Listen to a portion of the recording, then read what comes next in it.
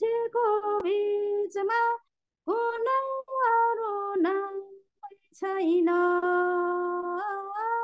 स्वर्गको मुनि मान्छेको बीचमा कुनै अरू नाम छैन। यसु नाम मात्र सबै दुनियाँमा पापीलाई गर्न उद्धार। यसु नाम मात्र सबै दुनियाँमा पापीलाई गर्न उद्धार। यसुको नाम छ सारा संसारमा सबैलाई गर्न उद्धार। यसुको नाम छ सारा संसारमा सबैलाई गर्न उद्धार। आमीन। आमीन। God bless you sister. भाई किशन, इस गाने का थोड़ा सा मतलब हमको बता देंगे? हिंदी में ही बता दें, हम सब हिंदी समझ सकते हैं। जी, ये हिंदी का ही गाना है, उसका दूसरा वर्जन है। जो यीशु का नाम है सारी इस जमी पर, जिससे हम पाते उद्धार, उसी गीत का ये नेपाली वर्जन है। आमीन। तो इसमें है कि यीशु का नाम है सारी संसार पर, जिससे हम पाते उद्धार। वो दुनिया में आए और क्रूस में चढ़ करके दिखाया अपना प्यार, आत्मा बचाने के लिए और शांति देने के लिए यीशु हुए क्रूस पर बलिदान। और स्वर्ग के नीचे और मनुष्य के बीच में और कोई नाम नहीं है, सिर्फ यीशु नाम है जो दुनिया में पापी को करते हैं उद्धार। आमीन। आमीन। आमीन। आमीन। बहुत धन्यवाद brother. God bless you for this. अब हम अगला गीत सुनेंगे भाई आपके जोशुआ से। भाई आपके Joshua from Birmingham. Ji brother.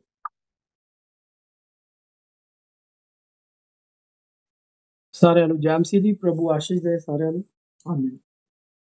जय मसीह।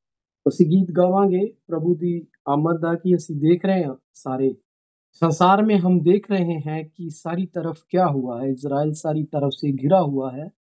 तो हम उसी के रिलेटेड जो प्रभु की आमद है, हम एक गीत गाएंगे प्रभु की दया से। प्रभु की महिमा हो।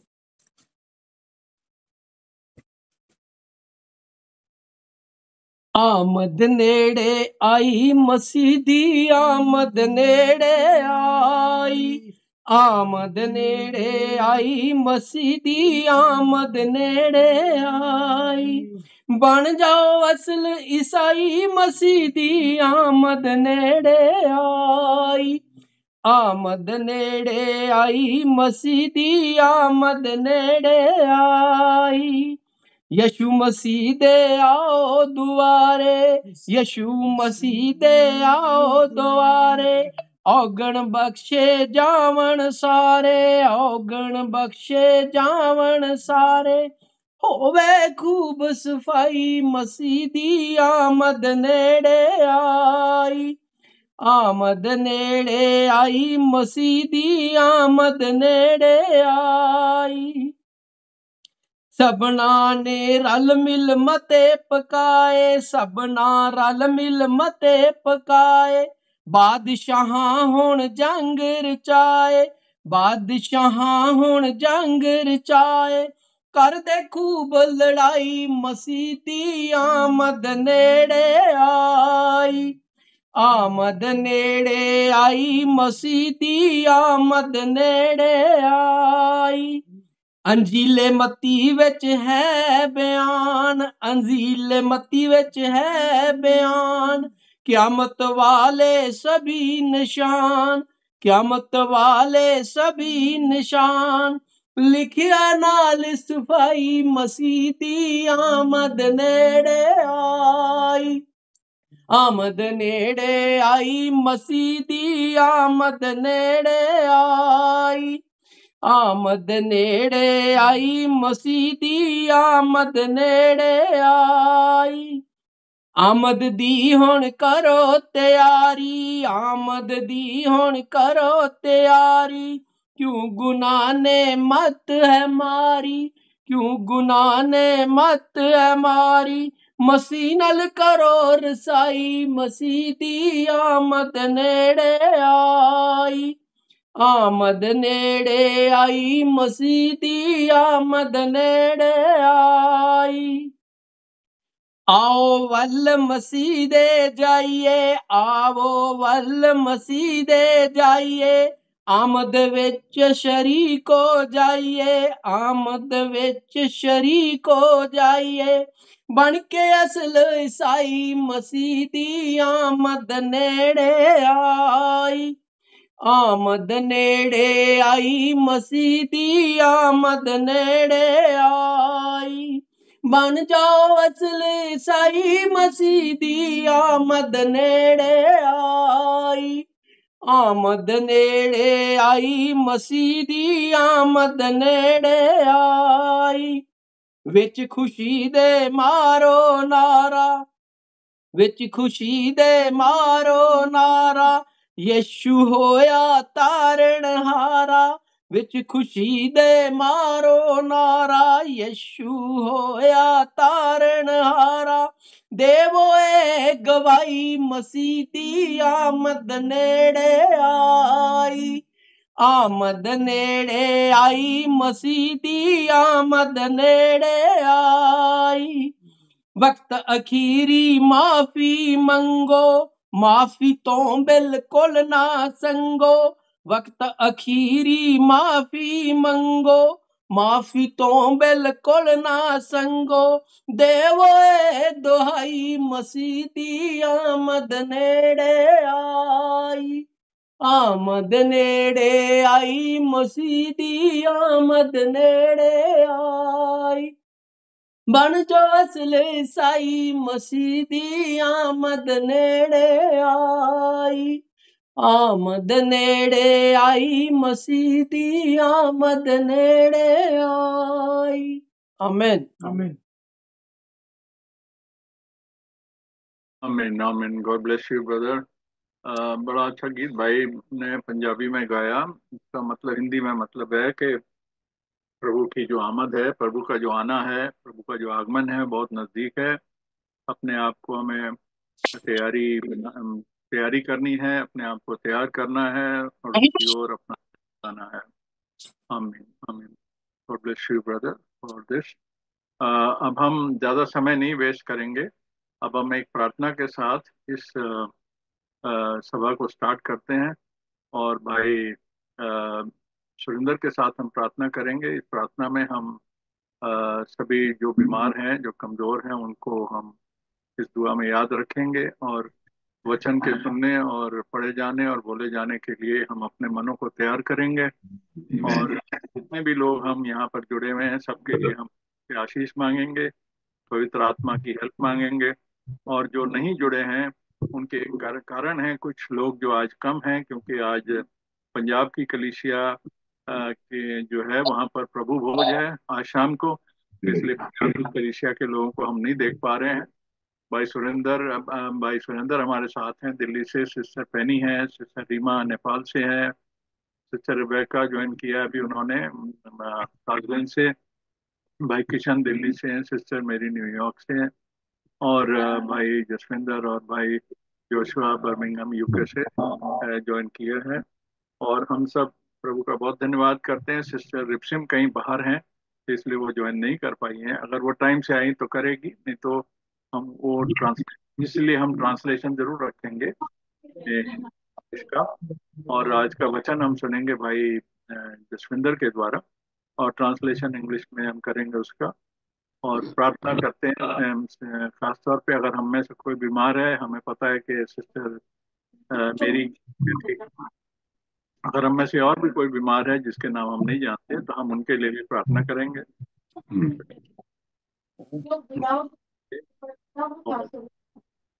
और प्रभु उनके साथ हो। और अब हम आवाज कहीं से आ रही है ब्रदर? किसी के माइक में से आवाज आ रही है? हाँ धन्यवाद जी। धन्यवाद। तो God bless you all of you. अब हम भाई सुरेंद्र के साथ प्रार्थना करते हैं। भाई सुरेंद्र, अब आप अपना माइक अनम्यूट कर सकते हैं और इस प्रार्थना के साथ हम इस प्रार्थना सभा को प्रभु के हाथों में सौंपते हैं। आमीन। आमीन। धन्यवाद भाई। आइए हम अपने सिरों को झुकाते हैं, अपने खुदावंत के चरणों में आते हैं और उसका धन्यवाद करते हैं इस अवसर के लिए, ताकि उसने आज के दिन एक और अवसर हमारी जिंदगी में दिया, ताकि उसके चरणों में बड़ी नम्रता और दीनता के साथ आत्मा और सच्चाई से हम इकट्ठा हुए हैं और वो हमारे बीच में हाजिर है। अपने वायदे के अनुसार हम उसका हृदय की गहराइयों से स्वागत करते हैं और उसका धन्यवाद करते हैं। स्वर्ग और पृथ्वी के मालिक और इनके रचयिता, हमारे उद्धारकर्ता प्रभु यीशु मसीह, सारे आदर, इज्जत और महिमा तुझे चढ़ाते हुए हम तेरे सामने उपस्थित हैं। तेरा शुक्रगुजार करते हैं तेरी रहमत के लिए, तेरी दया और करुणा के लिए, जो आज तक तूने अपने बच्चों पर बना के रखी है प्रभु, जिनको तूने जगत की उत्पत्ति से पहले चुन लिया था प्यारे प्रभु, और उनको आज अपनी फीडिंग दे रहा है प्रभु, ताकि वो हष्टपुष्ट होकर, बलवंत होकर प्रभु यीशु मसीह तेरी कदकाठी में बढ़ सके। प्यारे बाप आसमानी, हम इन बातों के लिए तेरा हृदय से धन्यवाद करते हैं। इन सब बातों का करने वाला तू ही है प्यारे पिता। प्यारे बाप आसमानी, हम जानते हैं तेरा वचन हमें बताता है कि यदि तेरे चुनाव में तेरे 100 भेड़ें थी प्रभु, और उनमें से यदि एक कोई फंसी भी है किसी दुनियादारी में, तो तू उसको भी नहीं खोएगा प्यारे प्रभु। तेरा वादा है कि 99 को तू इकट्ठी करके गले में रखकर तू जो खोई हुई है उसके पीछे लग जाता है प्रभु। जब तक उसे ना पाले प्रभु यीशु मसीह, तू ढूंढता रहता है प्यारे पिता। हम आपका हृदय से धन्यवाद करते हैं प्यारे बाप आसमानी। तू ऐसा हमारा परमेश्वर है प्रभु। सारे आदर, इज्जत और महिमा तेरे चरणों में रखते हैं प्यारे पिता, क्योंकि तू डिजर्व करता है। तू ऐसा हमारा प्रभु है प्यारे पिता। हम तेरा धन्यवाद करते हैं प्यारे पिता। आज के दिन के लिए तेरा धन्यवाद करते हैं प्रभु। तूने अनुग्रह प्रदान किया प्यारे प्रभु यीशु मसीह। जितने भाई बहन प्रभु यीशु मसीह जो इकट्ठा हो गए हैं या होने वाले हैं या हो रहे हैं प्यारे प्रभु, और हम भी तेरे बच्चे इस प्लेटफॉर्म पर जब इकट्ठा हुए हैं प्यारे पिता, हमारे बीच में तेरी उपस्थिति बनी रहे प्यारे बाप आसमानी, क्योंकि तेरे बिना हम कुछ भी नहीं कर सकते प्यारे बाप आसमानी। तेरे बिना प्रभु यीशु मसीह हमारा इकट्ठा होना व्यर्थ है प्यारे पिता। आज हमारा इकट्ठा होना तुझे भाने वाला हो सके प्रभु, तुझे महिमा देने वाला हो सके, और हम एक अंश और तेरी ओर बढ़ने वाले हो सके प्यारे पिता।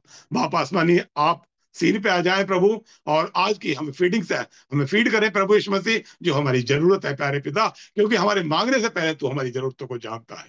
प्यारे मेहरबान पिता, धन्यवाद करते हैं प्रभु यीशु मसीह। तूने हमें फजल दिया प्रभु, ताकि इस जूम मीटिंग पे हम इकट्ठा हो सके प्यारे पिता। सही सलामती से तूने हमें हर एक को रखा है प्रभु। तेरा धन्यवाद करते हैं प्यारे बाप आसमानी। प्यारे पिता, हमारे बीच में जो भी कमजोर है, बीमार है, किसी घटी और कमी में है, बोझ में है, परेशानी में है, चिंताओं में है प्यारे पिता, अपने सामर्थ्य हाथ को बढ़ा प्रभु यीशु मसीह और शिफा बख्श दे।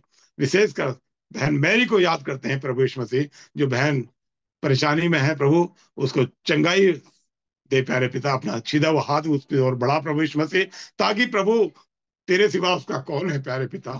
बाप आसमानी, बहन जो परेशानी में है, बीमारी में है प्रभु यीशु मसीह, तेरा हाथ उसे छू ले प्यारे बाप आसमानी, क्योंकि तूने कहा विश्वासी होंगे चिन्ह होंगे प्यारे बाप आसमानी। हम तेरे बच्चे हैं प्रभु, हमसे यदि कोई गलती और गुनाह भी हुए तो तेरे चरणों में हम झुकते हैं और मांगते हैं प्रभु, हमें क्षमा कर दीजिए प्यारे पिता, क्योंकि तू दया का सागर है, क्षमा की खानी है प्यारे पिता। तू हमारे गुनाहों को याद नहीं करता प्रभु। हम देखते हैं प्यारे पिता, इस्राएल ने कितने गुनाह किए प्रभु, फिर भी तूने उन्हें माफ किया प्रभु। फिर भी तूने कहा ये मेरा निधन है प्यारे पिता। प्यारे बाप आसमानी, तू दया का सागर है प्रभु। हम तेरी ओर निहारते हैं, हमारी आंखें तेरी ओर लगी हुई हैं, जिनको तू प्यारे पिता कहता है कि ये मेरी ब्राइड है प्रभु यीशु मसीह।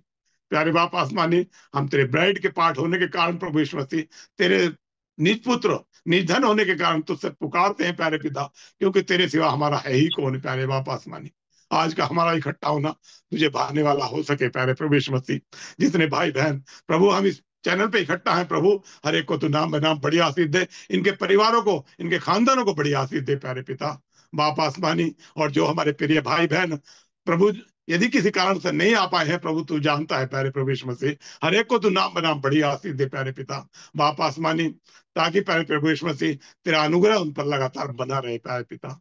प्यारे मेहरबान पिता, जो भी प्यारे प्रभु यीशु मसीह हम गा बजा कर जो भी हमने तेरी स्तुति बढ़ाई की है प्रभु जी, भाई आर के जोश को, बहन रमा को प्रभु बहुत आशीष दे प्यारे प्रभु यीशु मसीह। रीमा को प्रभु प्यारे पिता तूने इनके होठों को खोलने का तूने फजल दिया प्रभु यीशु मसीह। इनके बहुत परिवारों को बड़ी आशीष दे प्यारे पिता। इनके होठों को तू छू ले प्यारे प्रभु यीशु मसीह, ताकि और तेरी महिमा के लिए प्रभु जी और गा सके प्यारे प्रभु यीशु मसीह। जैसा दाऊद कहता है कि मैं और नाचूंगा प्यारे बाप आसमानी, और बेधड़क नाचूंगा प्रभु यीशु मसीह। तेरा धन्यवाद करते हैं प्रभु। तेरे बच्चों के साहस करनी है प्रभु, जो तेरी हुजूरी में, जो तेरी महिमा के लिए गाते हैं प्यारे प्रभु यीशु मसीह और बजाते हैं प्यारे पिता, उन सबको तू और आशीष दे प्यारे प्रभु यीशु मसीह, ताकि और मल्टीप्लाई होकर प्रभु तेरी महिमा करने वाले हो सके प्यारे पिता। बाप आसमानी तेरा धन्यवाद करते हैं तेरी उपस्थिति के लिए प्यारे पिता। प्रभु आज प्यारे पिता जो भी तू हमसे बातचीत करना चाहता है अपने सेवक के द्वारा प्रभु, अपने भेजे हुए के द्वारा प्रभु यीशु मसीह, उसकी हमें सुनने के लिए कान दे प्यारे पिता, हमें रिसीविंग हृदय दे प्यारे पिता। और भाई जसविंदर को होठों को अभिषेक कर प्रभु, अपने जन का अभिषेक कर प्रभु यीशु मसीह, उसकी समझ को प्रभु अपने में कंट्रोल कर प्रभु, ताकि मनुष्य की बात ना हो प्रभु, वो तेरी बात को हम तक पहुंचाने वाला हो सके प्यारे पिता। उस भाई को बड़ी आशीष दे, उसके खानदान परिवार को बड़ी आशीष दे प्यारे पिता। बाप आसमानी तेरे सेवक को तेरे हाथों में सौंपते हैं प्यारे पिता। प्यारे बाप आसमानी भाई इमैनुअल को प्रभु तेरे हाथों में सौंपते हैं प्रभु। बुजुर्गी में तूने अब तक उसे संभाले रखा प्रभु, तेरा धन्यवाद करते हैं प्यारे बाप आसमानी। उस भाई को बड़ी आशीष दे प्यारे पिता, उसके होठों का अभिषेक कर प्रभु, ताकि प्रभु जी हिंदी में प्रभु जी हम बड़ी आसानी इजी वे में प्रभु तेरे संदेश को, तेरी बातों को जो तू हमसे करना चाहता है हम सुनने वाले हो सके प्यारे पिता। प्यारे बाप आसमानी इस कन्वर्सेशन में प्रभु आप हमारे बीच में आ जाइए प्रभु जी प्यारे पिता, और अपनी सिद्ध मर्जी को हम तक पहुंचाए प्रभु। प्यारे बाप आसमानी हमारी आंखें तेरी ओर लगी हुई हैं प्यारे बाप आसमानी, पूरे दिन के लिए तेरा रहम मांगते हैं प्यारे प्रभु यीशु मसीह। हर एक बच्चे के लिए तेरा रहम मांगते हुए प्रभु, अपने आत्मा प्राण देह को तेरे हाथों में सौंपते हुए, इस मीटिंग को तेरे हाथों में सौंपते हुए प्यारे पिता, इस प्लेटफॉर्म को तेरे हाथों में सौंपते हुए बाप आसमानी, छोटी सी विनती अपने निज उद्धार करता शीघ्र आने वाले प्यारे प्रभु यीशु मसीह के नाम में होकर मांग लेता हूँ, आमीन। आमीन आमीन आमीन। बहुत धन्यवाद भाई Surendra. Thank you, Brother Surinder, for this prayer. And we are sure that Lord has heard our prayer. प्रभु हमारी प्रार्थना सुनता है और प्रभु हमारे विश्वास के अनुसार हमको उसका प्रतिफल भी देता है। पर प्रभु का समय है और प्रभु हमारी प्रार्थनाओं का जो उत्तर है वो अपने समय के हिसाब से देता है, क्योंकि उसको पता है कि उसका समय सही है। हमारा समय तो गलत भी हो सकता है। हम तो प्रार्थना आगे पीछे भी मांग सकते हैं, पर प्रभु को पता है कि उस प्रार्थना में जो हमने मांगा है उसको हमें उसका रिवॉर्ड देने में, उसका प्रतिफल देने में प्रभु का समय कौन सा है ये प्रभु जानता है। हम तो सिर्फ इस विश्वास से मांगते हैं कि प्रभु देगा, और जो भी प्रभु देगा हम उसका धन्यवाद करते हैं। जब भी देगा फिर भी हम उसका धन्यवाद करते हैं। तब हम आगे चलते हैं और अपनी मीटिंग में अब प्रभु के वचन से सुनते हैं। और brother you are okay for recording, brother Jaswinder? Yes, brother, everything is okay. Okay ठीक है।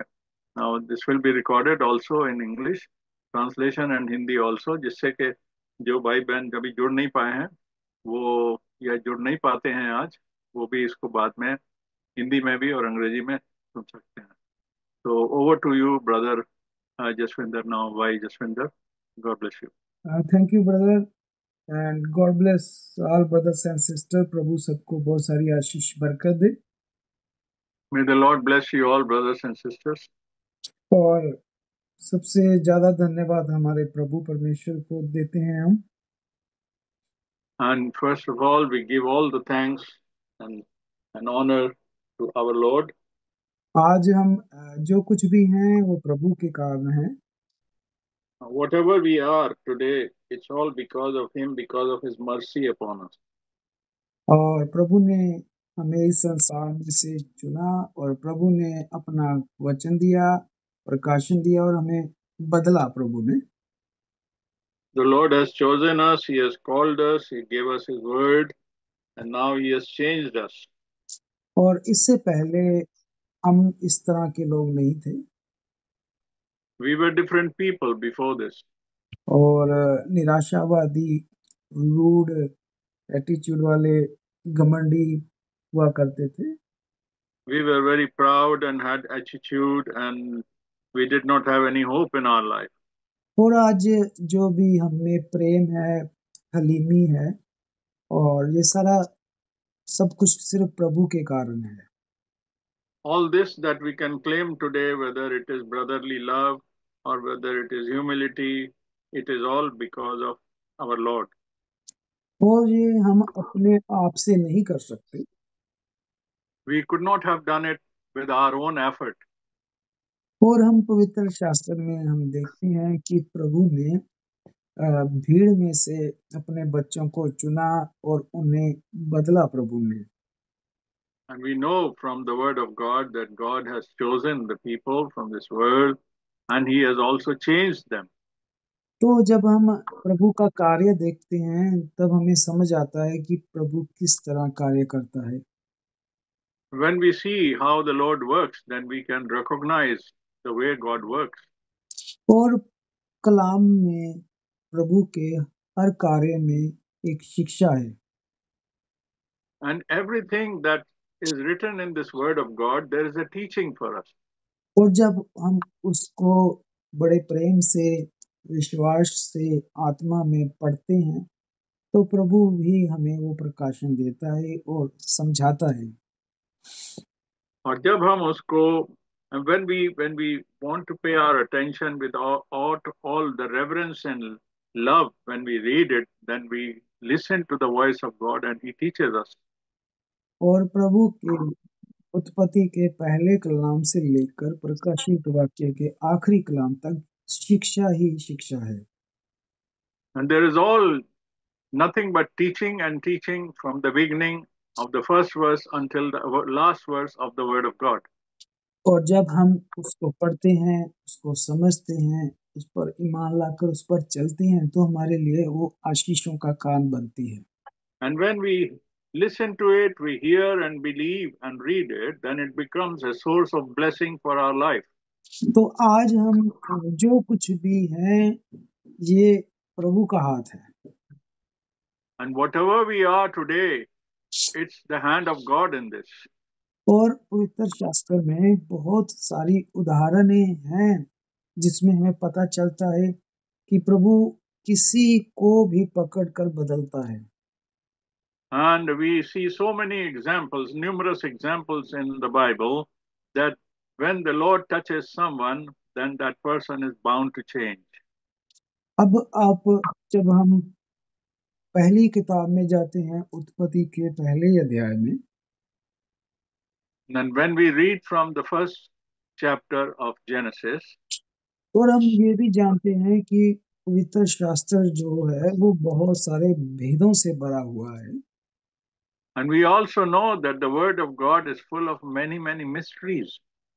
और जो उसके अंदर का प्रकाशन है वो जो हम इंसान हैं अपनी समझ से नहीं समझ सकते, And all the mysteries which are hidden there, the revelation of that, we just cannot learn by our own wisdom. उसके लिए हमें मदद की जरूरत है। We need help to understand that.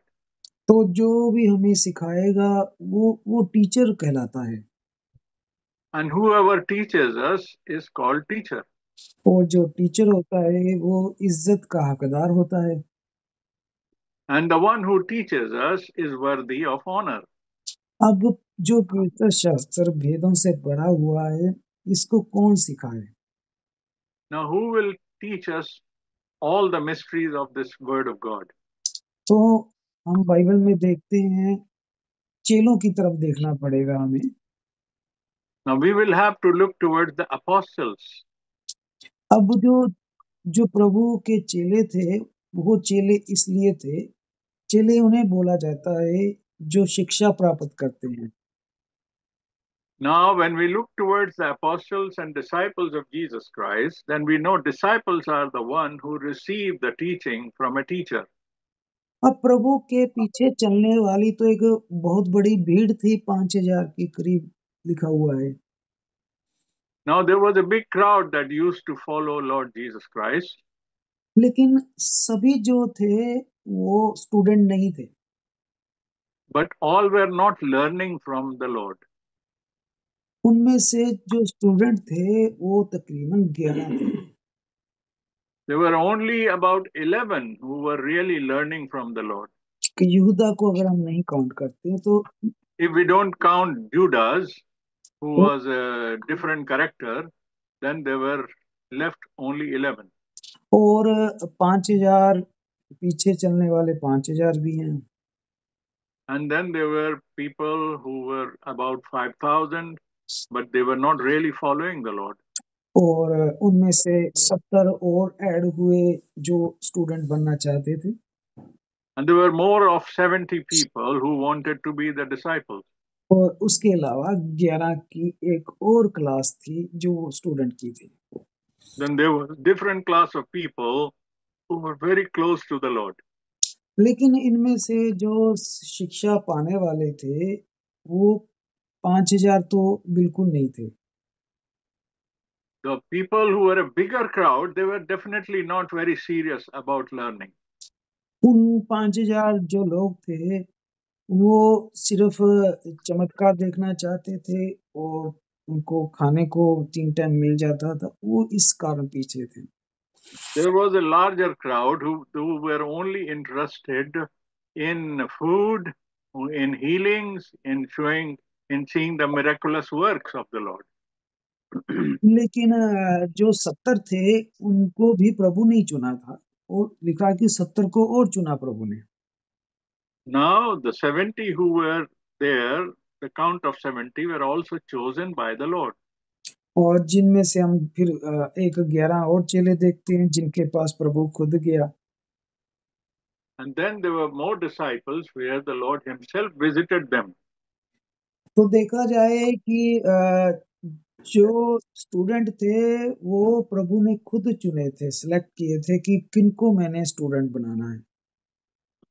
And the ones who were really the students of the Lord, the disciples of Christ, then he knew that these are the people who are serious about this.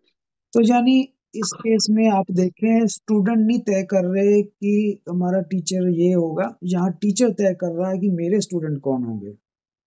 Now here we know it is not the student who is deciding that who would be the teacher, but the teacher decides who would be the student. तो student तो ढूंढ भी नहीं रहे teacher यहाँ. तो Can you speak, brother? Can you come little closer to the mic because तो I have to struggle sometimes to hear your voice. तो यहाँ पर स्टूडेंट जो है वो तो कोशिश भी नहीं कर रहे कि वो पढ़ना चाहते हैं, सीखना चाहते हैं, शिक्षा लेना चाहते हैं. Now the students are not really putting any effort that they want to learn. तो यहाँ पर जो है टीचर खुद उनके पास जा रहा है और उन्हें अप्रिशिएट कर रहा है, मतलब टीचिंग लेने के लिए. Now the teacher himself is moving forward and approaching the people who want to learn so that he can teach them. तो ऑलरेडी उसके पीछे 5,000 लोग हैं, वो उनमें से किसी को नहीं सिलेक्ट कर रहा कि मैं इनको शिक्षा देना चाहता हूँ. He can see a big crowd following him, but he is not really interested going after those 5,000 people, but he is interested in the people who are really going to be his disciples. तो हम लोगों ने जो विषय हमारे पास है वो संसार के डिग्री डिप्लोमा से अलग है. But the qualifications that we have received through the word is different from the qualifications that the world has to offer. दूसरी शिक्षाओं में क्या होता है, स्टूडेंट तय करते हैं कि वो कौन से कॉलेज में जाएंगे, किस टीचर को प्रोफेसर से पढ़ेंगे, वो खुद तय कर रहे हैं दूसरी जगह. In the worldly education, the secular education, it is the student who decides which university or college or institution they must go to learn. लेकिन हमारे पास जो शिक्षा है इसका तरीका बिल्कुल संसार वाली शिक्षा से बिल्कुल अलग है. But the education that we have from the Lord, the pattern is entirely different from the education of the world. तो हमारे यहाँ जो है ये टीचर तय करता है कि मैं किसको शिक्षा दूंगा. Now here the teacher decides that who to educate. वो कहता है कि बुलाए तो बहुत होते हैं लेकिन चुने हुए बहुत कम हैं. Now he says that although many people are called, but there are only very few people who are chosen. और इसमें तो यहाँ पर स्टूडेंट जो है वो इच्छा भी नहीं रख रहा शिक्षा लेने की, लेकिन टीचर खुद उसे पकड़ के दे रहा है। Now here that even the student or disciple is not showing any anxiety to or any interest, but the teacher, the Lord, is pulling him. यहाँ पतरस देखें, वो तो अपना बिजनेस कर रहा है, मछली पकड़ने का कार्य कर रहा है अपना। Now here the Peter was doing his business, he was doing his own profession. अब टीचर उसके पास जा रहा है, उसको कहता है कि तू छोड़ मछलियां पकड़नियां, मैं तुझे मनुष्य पकड़ने वाला सिखाऊंगा। And now the Peter who was doing the fishing business, the Lord himself approaches him and goes to him and tells him, come and follow me, I will make you the fishers of men. और इसी तरह देखिए आप, वो लूका के पास जाता है, जितने भी चेलों के पास जाता है और उन्हें कहता मेरे पीछे हो लो। Likewise, he goes to all the disciples that he chose and he tells them to follow him. और जो चुंगी लेने वाला पापी गिना जाता है, वो सब कुछ छोड़ के उसके पीछे हो लेता है। And the one who is a tax collector, who is counted as a sinner, he also leaves his profession and follows Christ. और दूसरी शिक्षाओं में आपको एक अच्छा इंसान होना है, आपके ऊपर कोई केस नहीं होना चाहिए, तब जाके आपको कॉलेज में एडमिशन मिलेगी। In the secular education and the worldly institutions, you have to be an intelligent person, you have to be a learned person, you have to be a clever person, then only you will get admission to study there. लेकिन यहाँ पर सब कुछ उलट है। But here everything is different, just the opposite. यहाँ घोर से घोर बड़ा पापी भी जो है वो भी शिक्षा ले सकता है। Now here even the big sinner can come forward and be educated by the Lord. यहाँ जितना मर्जी कोई अनपढ़ है वो भी शिक्षा ले सकता है, पतरस जैसा। Even an uneducated person can come forward and he will be educated by the Lord. तो यहाँ पर कोई पक्षपात नहीं है कि कोई गरीब है, कोई अनपढ़ है, कोई पापी है, सबके लिए रास्ता खुला है। There is no discrimination here that someone is literate and intelligent or poor and rich. और संसार में अगर आपके पास पैसा नहीं है फीस देने के लिए, आप नहीं शिक्षा ले सकते। And in this world, if you want to go for higher education and good education, if you don't have enough money, you can't go and get that education. लेकिन ये एक ऐसा टीचर है जो कहता है कि जिस किसी के पास पैसा नहीं वो मेरे पास आ जाए। Hallelujah. Now he says, here is a teacher who is so unique that he says, if you have nothing, you come to me and I will provide for you. तो ये यशाया में प्रभु ने बोला हुआ है, जिस किसी के पास पैसा नहीं वो मेरे से फ्री शिक्षा ले जाए। And in the book of Isaiah, the Lord God spoke that one who has no money, he can come to me and I will educate him. I will give my wisdom for free. अगर यहाँ पर किसी की approach की भी जरूरत नहीं आपको। We don't need somebody to approach and become a source for us. अब प्रभु ने चेलों को चुना और उन्हें तकरीबन 3 साल का कोर्स दिया है। प्रभु ने 3-3.5 साल का। And when he chose his disciples, then he selected them, then he gave them education for nearly about 3 years. ऐसा नहीं कि आज प्रभु ने एक स्टूडेंट चुना और कल उसे भेज दिया कि अब तू पास है और बाहर जाके सेवा शुरू कर। Not that he picks up someone in a hurry and disposes him off so quickly and tells him, now everything is okay, you are educated, now you can go. और उसकी जो ट्रेनिंग थी टीचर की, वो बहुत ही खतरनाक थी। And this training was very, very severe. तो इसमें प्रभु कहता है कि जिसने भाई शिक्षा लेनी है, कलाम लेना, प्रकाशन, सबसे पहले अपने आप का भी इनकार कर दे। Now, if Lord said the discipline is, if you want to be educated and come to me for your education, then you have to deny yourself. और फिर इससे ज्यादा जब किसी को प्यार करता है फिर वो भी लायक नहीं है इस शिक्षा के। And one who loves something else other than this education is not worthy of this education. So we have to give 100% dedication for this education. तो इसमें ये नहीं है कि बहुत बड़ी भीड़ आ रही है एडमिशन के लिए, कि इसमें ऐसा नहीं है। And this is not so that there's a big crowd which is rushing and making long queues to get the admission there. तो आप देखिए इतनी भीड़ पीछे थी लेकिन सिलेक्शन कितनी की हो रही है? 11 की। Now you see such a big crowd was following, but how many were the elect? Just the 11. और प्रभु फिर उन्हें देखिए ट्रेनिंग दे रहा है। Now the Lord is training them, the one he has elected. और किश्ती में बैठा है, खुद ही तूफान चला दिया। And then he teaches them. और चेले डर गए कि तू सोया हुआ है, तुझे फिक्र नहीं, हम तो डूबने वाले हैं।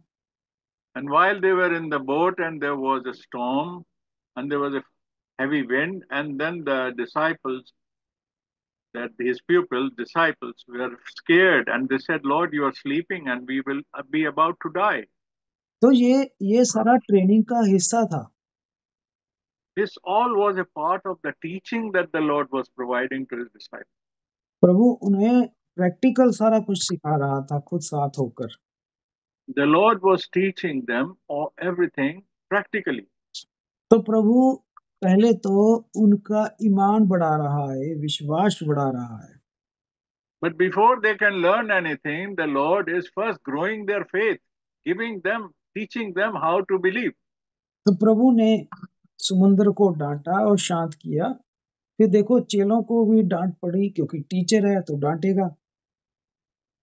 Now the Lord rebuked them and rebuked the ocean also. तो प्रभु कहता तुम्हारा विश्वास कहाँ गया? ये उनके लिए टीचिंग थी।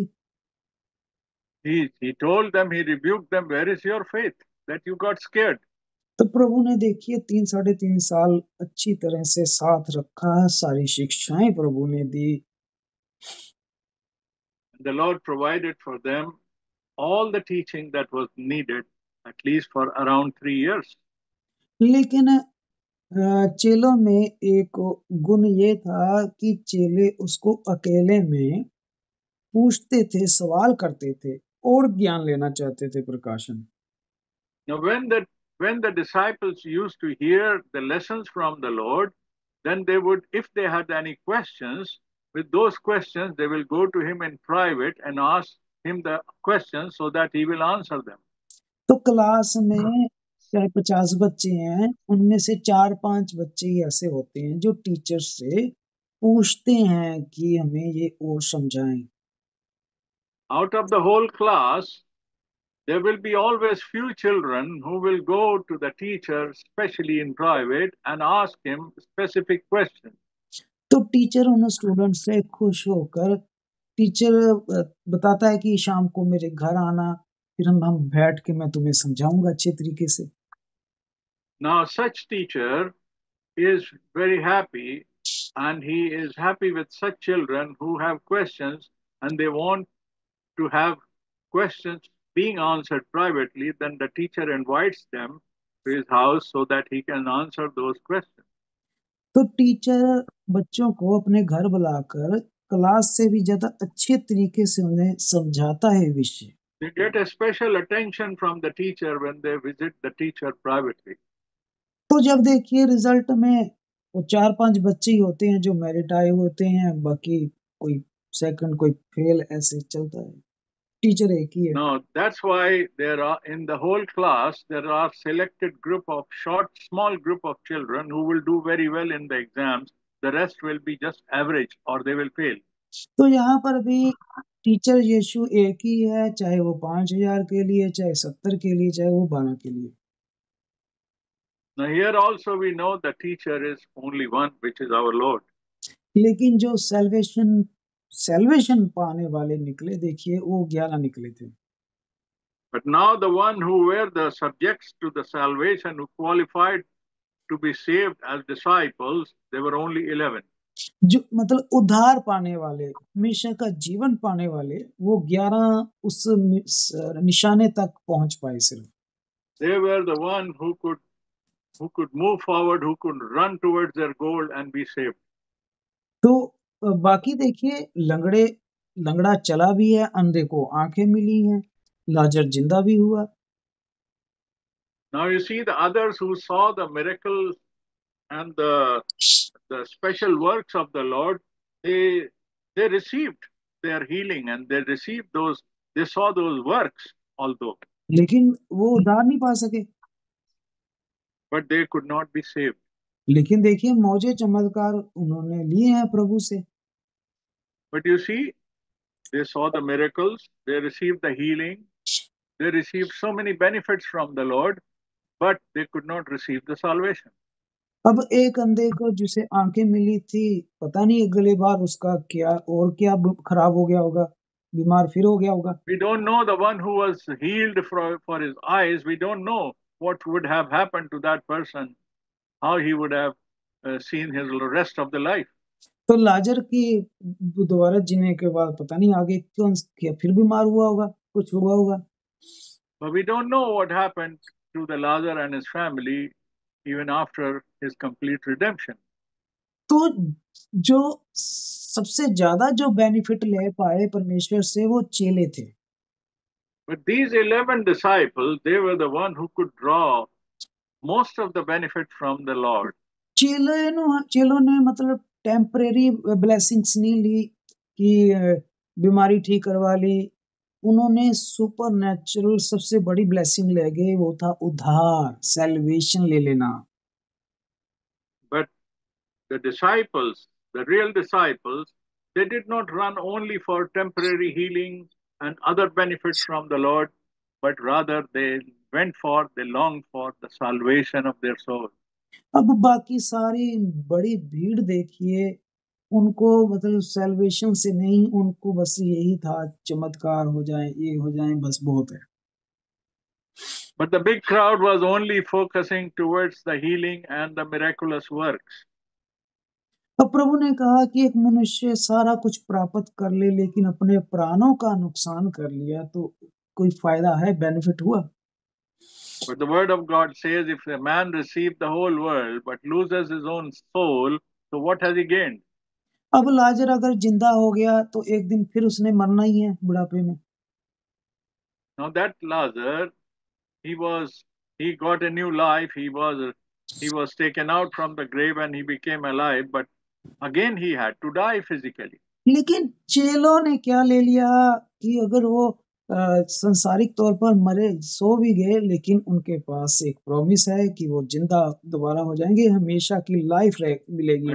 What happened to the real disciples, that even though they died physically, but they had the promise and assurance that they will be living forever.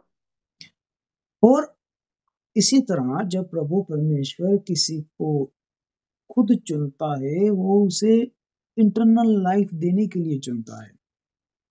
Now, if the Lord decides to choose somebody, He chooses someone for the sake of giving him eternal life. तो हमें जो प्रभु ने सिर्फ बुलाया नहीं बल्कि चुना है, तो हमें प्रभु ने सिर्फ इस संसार की बरकतों के लिए नहीं चुना हुआ है। Now, if the Lord has chosen us, this goes to say that Lord has not simply chosen us just to give us the blessings of this world. प्रभु हमें चाहता है कि हम फाइनल डेस्टिनेशन, उस नए यरूशलेम में यानी रैप्चर में हमेशा के जीवन को लें। Now, the Lord has chosen us for His giving the final destination to our souls, which is the eternal life. ना कि रास्ते में पड़ने वाली जो जरूरतें हैं उन पर अपना फोकस लगाएं। Now, we don't have to really focus on the obstructions which come on the way. उसने 40 साल में चप्पलें घिसने नहीं दी, 40 साल में कपड़े नहीं फटने दिए, रास्ते की जरूरतें वो खुद पूरी कर रहा था। Hallelujah. Now, when Israel was going through the 40 years through their journey in the jungle towards the promised land, then their clothes and their shoes and their food and everything was taken care by God Himself. तो यानी हम लोग सिर्फ उद्धार को देखें, अपनी soul बचाने को देखें, रैप्चर को देखें, सैल्वेशन को देखें, रास्ते में जीवन में जो भी हमारी जरूरतें हैं, खाना पीना रहना, ये सब प्रभु पूरी करेगा। That is how the lesson for us is that we should focus on our goal, on our eternal life, on salvation, so that all other needs and all other requirements that we need in this process, the Lord Himself will provide. तो अपना ध्यान सांसारिक वस्तुओं पर नहीं, आत्मिक वस्तुओं पर लगाएं। That's why we need to focus our attention not towards the worldly things, but towards the spiritual things. अब सवाल ये है कि हम बुलाए हुए हैं कि चुने हुए हैं। Now, the question to us is, are we the called ones or the chosen ones? और दोनों का हमने देखा कि दोनों का डेस्टिनेशन अलग अलग है। We know the destination will be different for the called ones and for the chosen ones. बुलाए हुओं को बस इस संसार की मछलियां चाहिए, खाना पीना चाहिए, धन दौलत घर बार चाहिए। There are worldly things and physical belongings that are needed, they are the requirement of the crowd. तो चुने हुओं का है वो नया यरूशलेम, प्रभु के साथ युगो युग रहना, हमेशा के लिए रहना।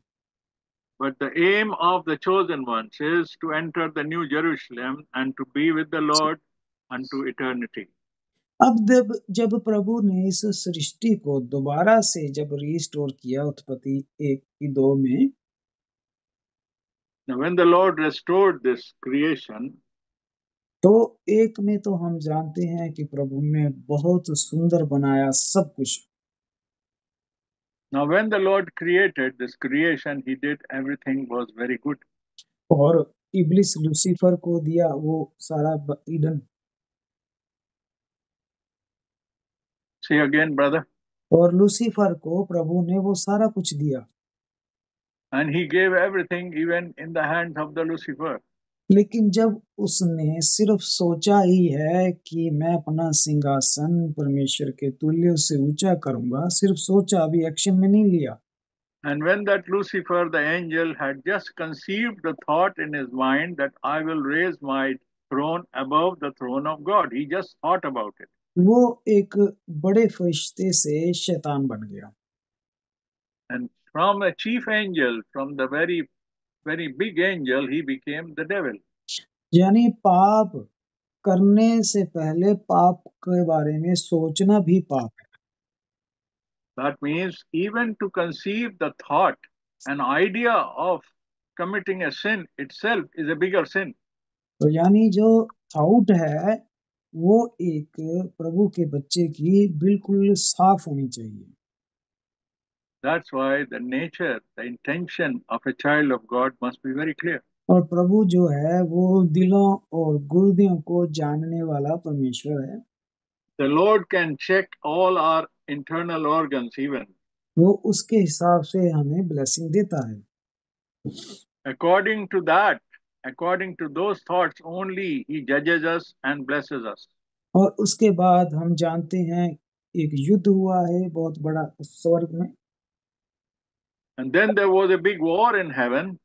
और पृथ्वी पानी में डुबो दी। And then because of that, the judgment came upon this earth, and the whole earth went under water. परमेश्वर की वो रचना सारी पानी में और अंधकार में डूब गई।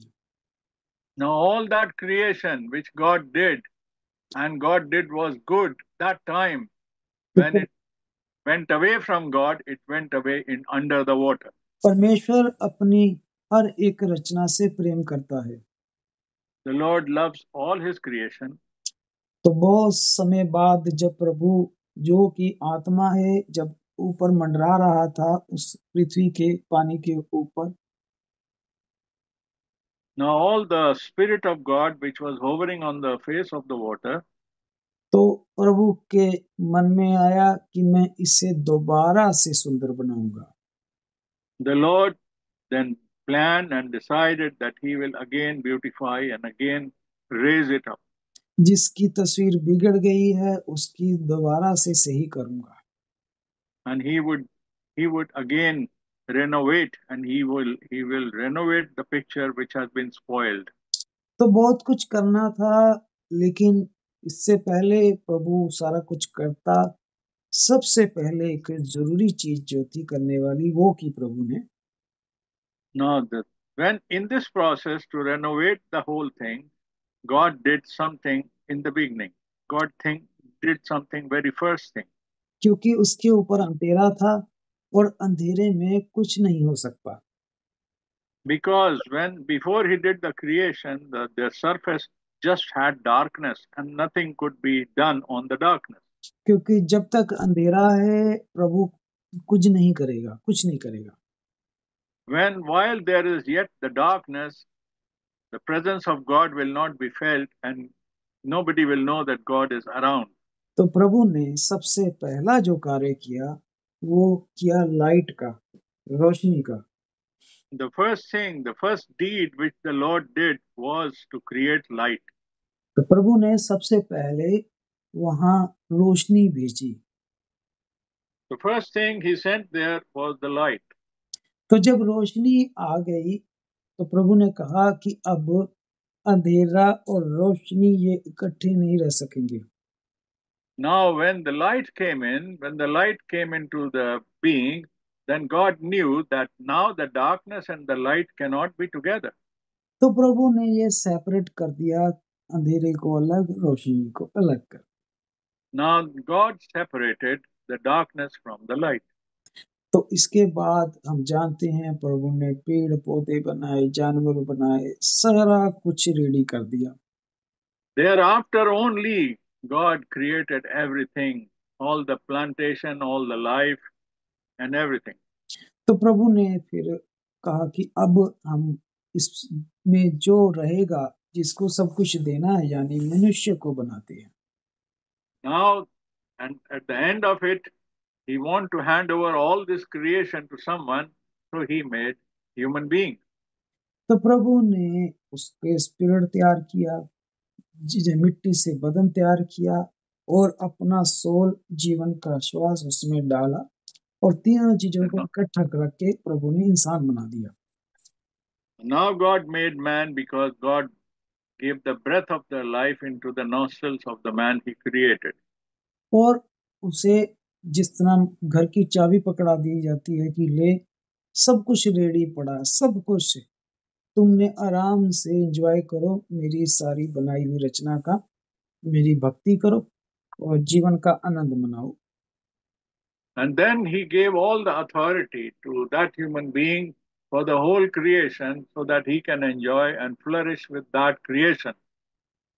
और प्रभु ने कहा बस सिर्फ एक काम जो है तुमने नहीं करना, सिर्फ एक चीज तुमसे मैं उम्मीद रखता हूँ। And he just gave him one specific command that he was not supposed to do something. कि वो फल ना खाना। That he told them, do not eat from this tree.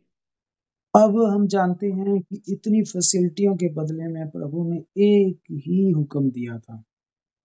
Now the Lord God just gave them one command comparing to all the blessings and all the things he gave to them. लेकिन हमने देखा कि मनुष्य को इतनी blessing भी digest नहीं हुई, उसने वही कार्य किया जो मना किया गया। Now the blessings that he received from God, he could not digest, he could not relish them, and he just broke that one law which God gave to him. तो ये वहां से नेचर चलता आ रहा है कि जिस कार्य को मनुष्य को मना किया जाता है वो जरूर करेगा। So that means this became a part of the human nature that if you've been asked not to do something, you will definitely do that. अब आदम का जो जीवन का श्वास था वो प्रभु से आ रहा था। Now all this flourishing and all this pleasantness and all this good things were coming from God. तो जो स्पिरिट था वो भी प्रभु से था। And the things were coming from God Himself. तो सारा जीवन जो आ रहा था पीछे से प्रभु से आ रहा था। All the life, all the blessings of life which were coming forward, they were all coming from God. अब अब हम आते हैं गिनती की किताब में, We come to the book of Numbers, और उसके 17 अध्याय में, and we go to the 17th chapter of Numbers. अब यहाँ पर बात आ गई थी कि परमेश्वर की ओर से कौन सा चुना हुआ दास है, चुना हुआ लीडर कौन सा है, जहाँ चुना हुआ स्टूडेंट कौन होगा। Now here the question was that who will be the chosen leader for God? अब इजराइल के 12 जो थे वो थे गोत्र। Brother, say again. इजराइल के 12 गोत्र थे इजराइलियों Now के, there were 12 tribes in Israel, और उन हर एक गोत्र का जो सबसे ज्यादा बुजुर्ग होता था वो मुखिया था। and then whoever would be the eldest person, who would be the elder in those tribes, he will be the chief of those tribes. अब थोड़ी सी अंदर ये बात चलती थी, होती थी कि हमारा गोत्र ज्यादा प्रभु के करीब है, हम ज्यादा चुने हुए हैं, हम सीनियर हैं। And they used to think that who is superior amongst us, who is better amongst us. अब इसका जवाब और इसका फैसला तो परमेश्वर करेगा। Now who is going to decide about this? Not we, but God Himself will decide. कि कौन है जो प्रभु की तरफ से चुना हुआ है, कौन किसे प्रभु चेला बनाएगा, किसे शिक्षा देगा, प्रकाशन देगा, ये प्रभु फैसला करेगा। The Lord Himself will decide that who will be the chosen one and who will lead the group. क्योंकि जब कोई ये कह रहा है कि मैं चुना हुआ हूँ, मैं बड़ा हूँ, मैं कर रहा हूँ, इसका मतलब कि अभी उसमें बदलाव हुआ ही नहीं। That means if someone says that I'm the chosen one, I'm the leader, I'm the big person, I'm the best, that means that person has not really been converted. क्योंकि जो प्रभु का जन होगा वो इस रेस में होगा ही नहीं। Because the man of God, the child of God, the chosen one of God will not be speaking this kind of language. तो प्रभु ने कहा कि मूसा तुम ऐसा करो, सारे गोत्रों की एक एक छड़ी तुम लो, 12 छड़ियां ले लो। Then Moses was asked by God to select 12 sticks which will represent the 12 tribes of Israel. और हर एक छड़ी में उस गोत्र के मूल पुरुष का नाम लिख लो। And write the name of the main person, of the chief person of that tribe on the stick.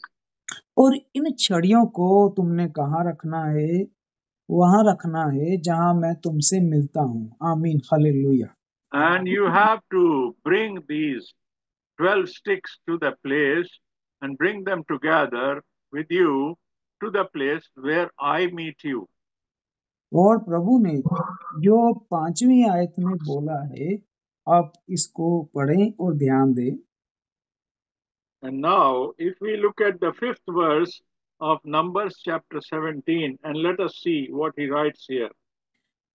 जिस पुरुष को मैं चुनूंगा उस छड़ी में कलियां फूट निकलेंगी, और इजराइलियों जो तुम बुड़बुड़ाते हो यानी कुड़कुड़ाते हो, वो बुड़बुड़ाना मैं अपने ऊपर से दूर कर दूंगा। Hallelujah. In the 5th verse, the Lord God is talking to Moses, and it shall be that the rod of the man whom I choose, will blossom. Thus I will rid myself of the complaints of the children of Israel, which they make against you. तो प्रभु को वो लोग पसंद नहीं थे जो complaints करते थे, जो पोजीशन की दौड़ में थे, जो सांसारिक चीजों की दौड़ में थे। Now, here in this verse, the Lord is trying to explain that God did not approve of those people who were running in the race for the worldly things and they were always complaining and always cribbing. मूसा ने रखी छड़ियां और मूसा दूसरे दिन जा रहा है तकरीबन 24 घंटे बाद। And now the next day Moses is going forward. तो 24 घंटे के तकरीबन बाद 24 घंटे के बीच बीच में मूसा जब जा रहा है तो क्या देखता है? Now when Moses is going after the 24 hours, what is he observing? तो सिर्फ एक छड़ी जो थी उस पर क्या था? कलियां निकली हुई थी, फूल निकले हुए थे और बादाम भी लगे हुए थे। And now one of the stick, it was blossoming and it had fruits and it had almonds and it has flowers. और देखिए 10 आयत में यहोवा ने फिर मूसा से कहा, And again, if we go to the 10th verse, the Lord speaking to Moses again. अब इसको हमने सबने ध्यान से पढ़ना है और समझना है। Now we must read this particular verse carefully and understand it. यहोवा ने मूसा से कहा, हारून की छड़ी को साक्षी पत्थर के सामने से फिर रख दे दोबारा, और ये बलवा करने वालों के लिए एक निशान बनकर रखी रहेगी कि तू उनका बुड़बुड़ाना जो मेरे विरुद्ध होता रहता है भविष्य में रोक सके, ऐसा ना हो कि वो मर जाएं। Now 10th verse we are reading, the Lord talking to Moses again. And this time Lord says, bring Aaron's rod back before the testimony to be kept as a sign against the rebels, that you may put their complaints away from me, lest they die. अब हारून की छड़ी को वापस मेरे सामने रख, और ये एक निशानी का काम करेगी कि दोबारा से ये दोबारा कंप्लेंट ना करें, दोबारा से ऐसा ना करें, नहीं तो मारे जाएंगे। Now he is basically giving an advice to Moses that he should bring the stick which belongs to Aaron and he should keep there as a testimony, so that with that stick, keeping it there, the Lord will take away all the complaints that the Israelites make, because otherwise they will die. तो अब थोड़ा हमें योना की इंजील में जाना पड़ेगा। Now we go from here to Gospel of John, the New Testament. और उसके 15 अध्याय में आप जाएं। And if we go to the 15th verse, और यहाँ पर देखिए हमारे प्रभु ने यहाँ बहुत अच्छी शिक्षा दी है। going to the 15th chapter of Gospel of John. यहाँ पे देखिए, एक मुझे निकालने दे।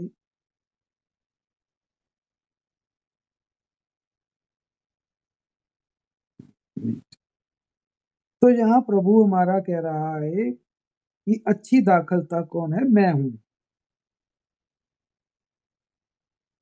सच्ची Now दाखलता here the Lord is talking in the 15th chapter of John, that he is saying, I am the true wine. कि जो डाली मुझ में है, अगर वो नहीं फल रही तो मैं उसे काट डालता हूँ, और जो फल रही है उसे मैं छांटता हूँ ताकि और फले।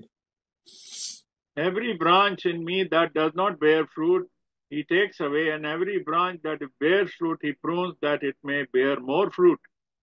अब देखिए, हारून की छड़ी जो थी वो परमेश्वर के सामने रखी गई, परमेश्वर में रखी गई। That the stick which belonged to Aaron was presented as a testimony in front of God.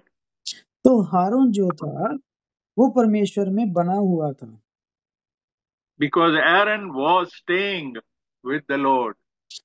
परमेश्वर ने हारून को चुना था सेवक के लिए। The Lord had chosen Aaron for his service. और परमेश्वर जो भी हारून को हुक्म देता था, हारून उसे पूरा करता था। And whatever the Lord was ordering and commanding Aaron, Aaron was fulfilling and obeying that. तो परमेश्वर ने हारून को, जो एक संसारिक व्यक्ति यहूदी था, परमेश्वर ने उसे पहले चुना। And then,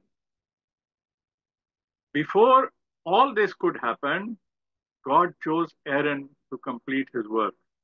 तो अब वचन में आप उसको मिलाएं तो देखिए ये प्रकाशन प्रभु का क्या निकलता है। Now you see, what is the revelation that comes out of this example? तो प्रभु कह रहा है 3 आयत में, In the 3rd verse, the Lord says, तुम तो उस वचन के कारण जो मैंने तुमसे कहे हैं तुम शुद्ध हो। आमीन। and in the 3rd verse of John chapter 15, he says, Lord says to his disciples, you are already clean because of the word which I have spoken to you.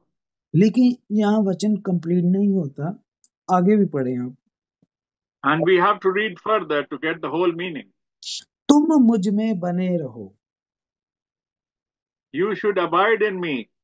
अब हारून कैसे बना हुआ था प्रभु में? How was Aaron abiding in God?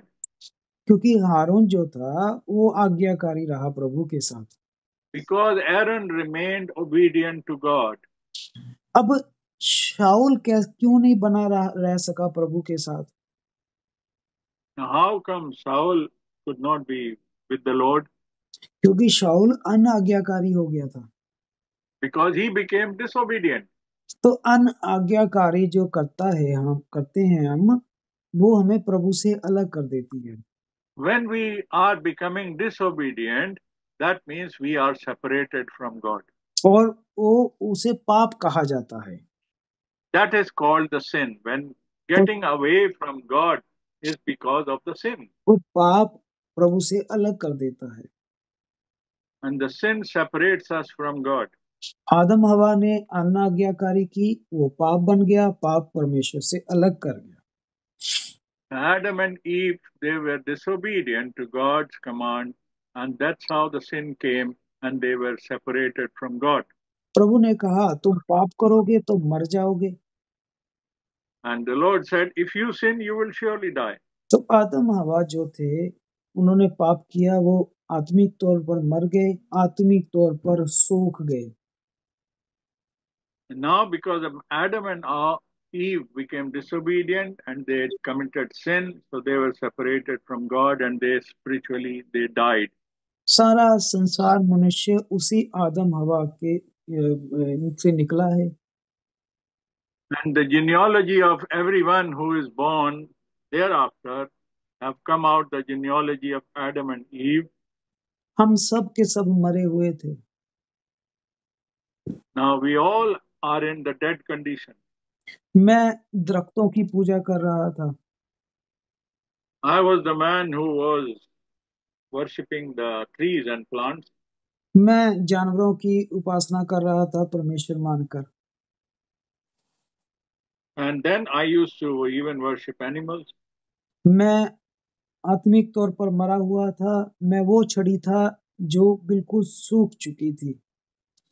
I was like a stick spiritually who was absolutely dry and died. और हम में से कोई मनुष्यों की बनाई हुई संस्थाओं मिशनों में था। And then we were amongst the traditions of the men. तो हम सब के सब मरे हुए थे। And now we all were in the dead condition because of the sin. फिर प्रभु हमारे पास आया। आमीन। Then the Lord approached us. He came to us. क्योंकि उसने हमें चुना, उसने डिसाइड किया। Because He has chosen us. और उसने जब हम जैसी सूखी छड़ी को देखा, And when He saw the dry stick like us, कि कोई नरमी नहीं है, कोई कलियां नहीं, कोई पत्ते नहीं, कोई फूल नहीं है, कोई बादाम नहीं, कुछ भी नहीं then पड़ता, the stick is not blossoming. It's not budding with flowers and fruits. तो प्रभु ने कहा इसको ना तो मैं धर्मों के पास रखूंगा, ना मिशनों के पास रखूंगा, मैं इस बच्चे को अपने पास रखूंगा। The Lord decided that I will not allow this child to be kept with different teachings of this world or different denominations of the world. Rather, I will keep this child with me, bring him to me. तो ना तो हम संस्थाओं के पास हैं, ना हम धर्मों के पास, ना भाई फ्रैंक के पास हैं, ना भाई ब्रानम के पास हैं, हम प्रभु यीशु मसीह के पास हैं। That's why we don't particularly follow a person. We are with the Lord Jesus Christ. तो प्रभु ने हमें चुना था, The Lord has chosen us. हम सूखे हुए घमंडी एटीट्यूड वाले, We were the people who were like the dry stick and proud, and we had an attitude. अपने ही धर्मों में, अपनी मिशनों पे, अपने पास्टरों पे घमंड करने वाले। We were so proud of our teachers and denominations and our institutions. तो प्रभु ने देखा कि ये तो पत्थर का दिल है, छड़ी सूखी हुई है, अंधेरे से भरा हुआ है। Then the Lord observed that this is a dry stick which is in darkness and which has no life. तो प्रभु ने ये नहीं कहा कि मैं चमत्कार करके दिखाता हूँ, नहीं, प्रभु कहता late there be light. Or then the Lord said, "Let there be light," and he knew that he can do it for us. प्रभु ने कहा उजियाला हो, उजियाला हो गया। And the Lord said, "Let there be light," and there was light. वो जब उजियाला हुआ तो हमें पता चला अरे हम कर क्या रहे हैं। Then when we saw the light, then we knew, where are we? What are we doing? किसी ने दरख्तों को परमेश्वर बनाया हुआ है, किसी ने जानवरों को। We have different objects that we are worshipping as God. कोई भाई ब्रानम का प्रचार किए जा रहा है, कोई भाई ब्रानम को ही यीशु माने जा रहा था। There are people who are trying to observe, trying to preach and trying to follow Prophet Branham, and as if he is Jesus Christ. 3 परमेश्वर माने जा रहे थे, बपतिस्मा हम त्रिनता में कर रहे थे। There were 3 persons being preached in Godhead, and even the baptism was being given according to 3 persons formula. तो उत्पत्ति से लेके प्रकाशित वाक्य जब देखा कि हम में से तो गलतियां ही बहुत थी। Now, when we examined ourselves, when we saw ourselves because of this light that we received, then we knew how many errors and how many problems we are carrying. कि यीशु को तो मान रहे हैं पर यीशु की नहीं मान रहे। Although we are saying that we following him, but we don't obey him. कि यीशु में तो है पर यीशु हम में नहीं है। No, but the Christ is not in us. कि 1 घंटे में 50 मिनट भाई ब्रानम का प्रचार कर रहे हैं। And then if we are preaching just a man, in 1 hour preaching 50 minutes, we are preaching just the man. तो प्रभु ने कहा उजियाला हो। And the Lord said, "Let there be light." अब उजियाला है कौन है असलियत में? Who is the light? Bible कहती है परमेश्वर ज्योति है। Bible says God is light. उसका वचन ज्योति है। His word is the light. जो हमें रास्ता दिखाता है। And his word is the one which is showing us the path. और पवित्र आत्मा ने उसके ऊपर ज्योति डाली, वचन के ऊपर प्रकाश डाला, लाइट डाली। And the Lord put the light on his word so that we can see in the light. तो प्रभु ने वो चेले बनाया जो प्रभु से फिर सीखने लगे कि प्रभु हमें बता, दृष्टांतों में बातें ना कर, हमें बता इसका प्रकाशन क्या है। So that the Lord made us such a disciple that we asked the Lord, "Lord, teach us the clear meaning of the parables, not just the parables, but the meaning of the parables." तो प्रभु का भी एक कानून है कि जो मांगेगा वो पाएगा। Because the law set aside by the Lord was that if you ask, you will find it. You will be जैसे given. जैसे प्रकाशन आया, कलाम खुलता गया, कलाम समझ में आने लगा, तो जो एटीट्यूड, घमंड, पत्थर का दिल वो प्रभु ने निकाल कर मांस का दिल दे दिया। When we started learning and we humbled ourselves to our heart, which was made like a stone, it became humbled and it became like a heart of flesh. तो रोशनी ने अंधेरे को सेपरेट कर दिया, दूर कर दिया। Now, the light had separated us from the dark. प्रभु ज्योति है, शैतान अंधियारा है। The God is light, but the devil is the darkness. तो अगला कार्य प्रभु ने कहा कि ये दोनों इकट्ठे नहीं रहेंगे। And that's why the Lord said these cannot be together. तो हमारे अंदर जो अंधियारा था, हमारे आसपास भी जो अंधियारा था, चाहे हमारे सगे दोस्त रिश्तेदार थे, सब कुछ सेपरेशन होनी शुरू हो गई। All the darkness that we were carrying around us, whether it is friends or relatives or some members of the family, we had to come out from there. शैतान बहुत तड़पा, And the devil really felt very disheartened. तो प्रभु ने कहा मैं यही करने आया हूँ, सेपरेट, तलवार वचन की चलाने, अलग करने। That is why the Lord said, I have come to play the sword in the family, so that there will be a separation because of the word of God, because of the light. तो वचन के तलवार ने, प्रकाशन ने अंधियारे को, सब चीजों को दूर कर दिया। That's why the light of the word of God, it removed all the darkness from around us. और हमारे अंदर लगातार हलीमी आती रही। And we know all these things have been coming into us.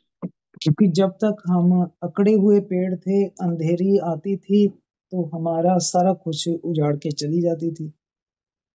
Now, while we were in darkness, then we were not receiving any prosperity, any light. तो जब हम हलीम हुए, झुके, तो अंधेरी हमारे ऊपर से गुजर जाती है। Now, when we were standing straight in the darkness, then when we became humble and we bowed down to the light, then the darkness went over us. तो जब वो छड़ी थोड़ी नमर हुई, उसमें द्रव आया, लिक्विड आया, वचन का पानी आया। Now, when the stick which was dry, when it became humid because it received the water of the word of God and it became soft and humble, तो वहां पत्ते निकले, फिर कलियां निकली। that is how it bred leaves and fruits and buds. जब कोई भाई बहन पवित्र आत्मा पाता है तो वो हलीम हो जाता है। When a brother or a sister receives the Holy Ghost, then he or she becomes humble.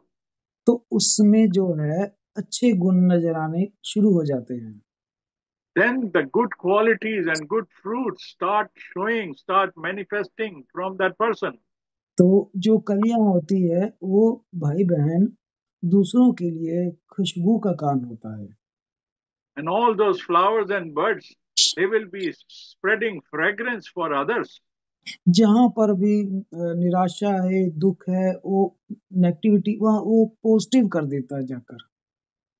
Now, wherever there is a negative energy and disappointment, then such souls will go there and such souls will bring life and positive energy with those people. और जैसे जैसे वो छड़ी लगातार प्रभु में बनी रहती है, भाई बहन प्रभु में बना रहता है, फिर उसमें अगला कार्य, उसमें बादाम निकलते हैं, फ्रूट निकलते हैं। Now, while that stick, which is now getting flowers and leaves, if it continues in the word of God, in the obedience and remains obedient, then it will start yielding fruits. फिर on वो that stick. भाई बहन के अंदर पवित्र आत्मा जो है, वो पवित्र आत्मा के फ्रूट, पवित्र आत्मा के फल निकलते हैं। Then through that stick, through the personality of such person, the fruits of the Holy Spirit will start manifesting. अब प्रभु ने कहा वो छड़ी जिसको मैंने चुना और जिसमें कलियां बादाम निकाले हैं, दोबारा से कहाँ रखना है? मेरे पास ही रख दे। आमीन। Now the Lord says, the point here is, the Lord said, that now the stick which is now budding flowers and fruits, where you have to keep it? You have to keep it in the presence of God.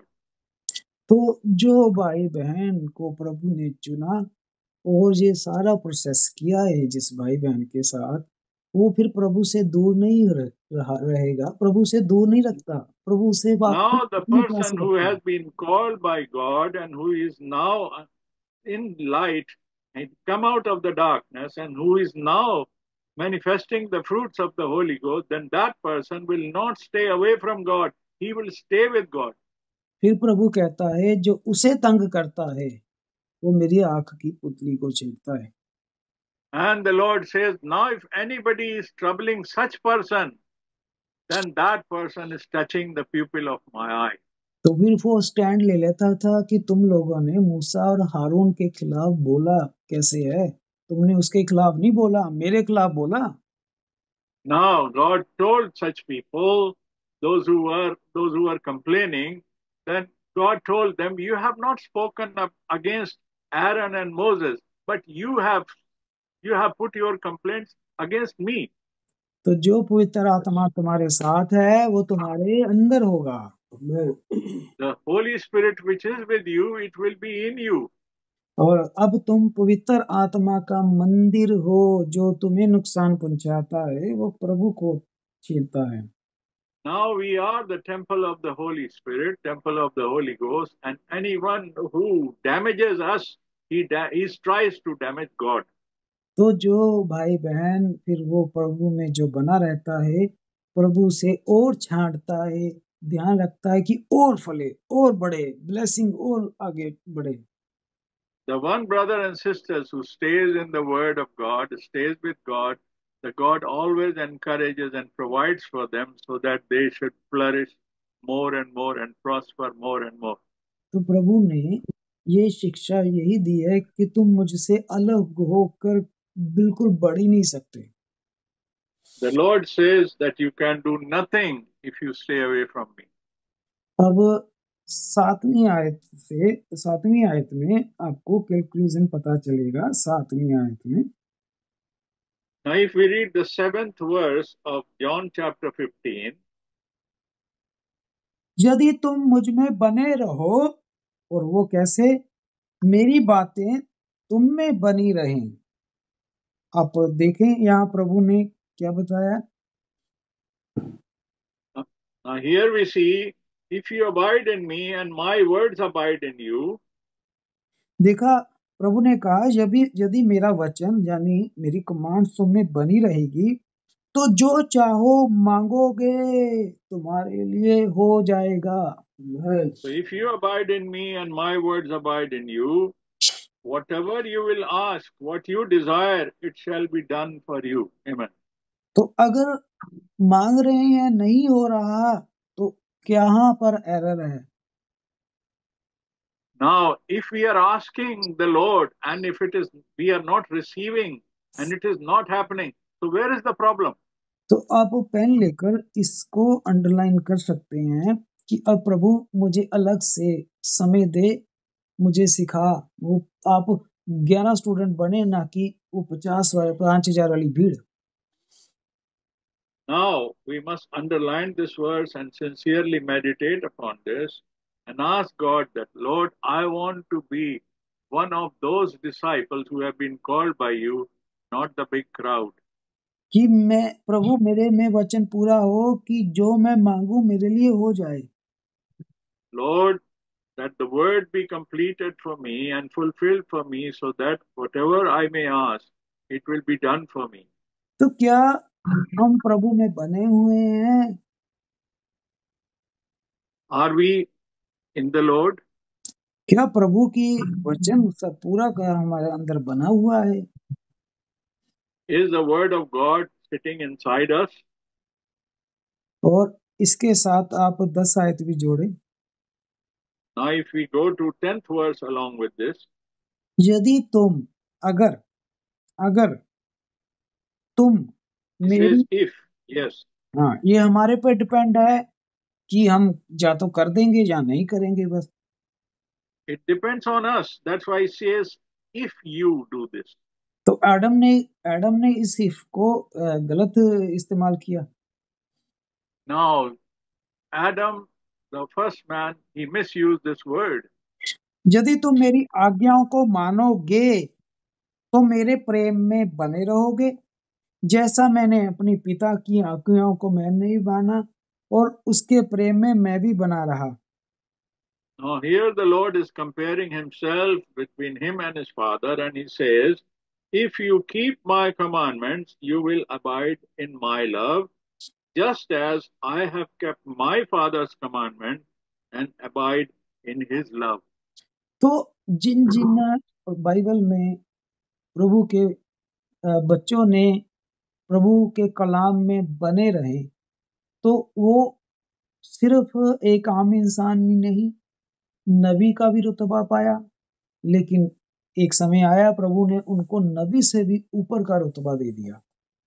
Now, all those who stayed in the word of God and stay in the love of God, the God gave them a very elevated platform, not only a prophet, but higher than a prophet. तो जो भी भाई बहन जब प्रभु के कलाम में बना रहता है प्रभु में, तो उसको देखिए प्रभु कितना अच्छा रिलेशनशिप देता है।